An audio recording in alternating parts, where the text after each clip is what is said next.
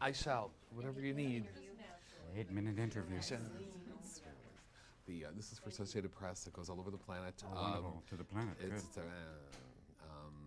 And it's also for the Warner generic. So Generic. Welcome to makes the me Warner feel generic. makes me feel so special. Yeah. Yes, it You're does. the generic man. I will ask you one sort of missionary position question, and then Certainly. we'll get to sort of fun stuff. Yeah. Oh yes. Oh yes. You're the best. It's a family movie. It is. Yeah. Missionary position for a penguin. Well, Put on the collar. You know who's the bitch. but we'll get to Lovelace later. Indeed. Essentially, this is March of the Penguins meets Moulin Rouge. Oh, nicely done. I think you could put that there. Also Riverdance and a little bit of Footloose. I think you have that going on. Yeah, I think he's put pretty much, if you've seen March of the Penguins, you know the kind of the dynamics of penguin society and how kind of formalized it is in terms of child rearing, and the circle, in order to the eggs have to be very much cared for and never touch the ice, and one of each couple goes off, usually the female, to go off to bring back food and then regurgitate it to the infant and the father. And it's a pretty, very social and very kind of rigid society that way. And one group sings, it's very much about the right note, meeting each other and going, oh, oh. And others use pebbles, like the Adelis and rock hoppers, mate by forming a nest. And if the female likes the nest, much like humans, with the right decorator, you can basically, they form their couples. And what George decided to do was also add a lot of music, which, given the fact that one group sings, and take the metaphor that there's a penguin who can't sing, but he can dance. And that makes him shuffle to the beat of a different drummer. And they're also dealing with kind of something that's threatening their whole existence. And he wants to know why, what's happening, why are there no more. And they take it as being, it's a sign from the great Gwyn that everything is falling apart. And he's going, no, but wait, well, there's no fish. Why is that? There's another reason. And he seems to be more scientific about it, not, or at least trying to go, what's going on? Why is this? Versus just accepting that if you live, everything will be all right eventually. Talking about the singing, because it's we know Lord knows we've heard you sing in things. This was more like the Gypsy Kings. It's got that voice of you have that kind of really, and it's also a bit like Cyrano or Cyribique, the idea of I sing for someone else to kind of give him to woo his loved one, and because I'm small but I have a very deep voice, much like myself.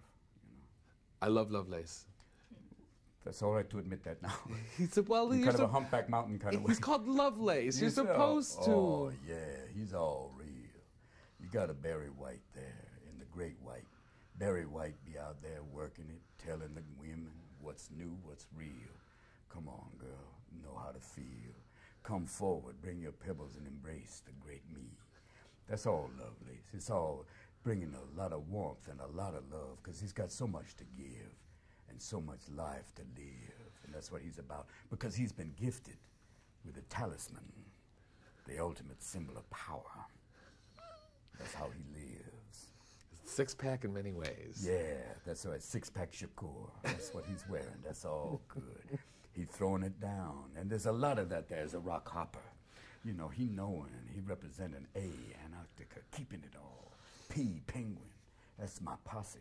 Those are all my biatches, my beautiful little fluffy ones. Come forward and know me beak to beak.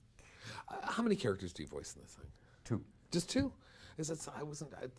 Initially I'd read that. Initially there were some others, but then we backed off because they started to be kind of recognizable. I was kind of doing one of the reverend type characters in the beginning, but it was better they gave it to someone else so it doesn't immediately start off being recognizable.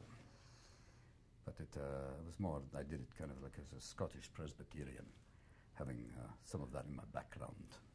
Lots of Australians in this production. There's lots of them, and sadly Steve is in there.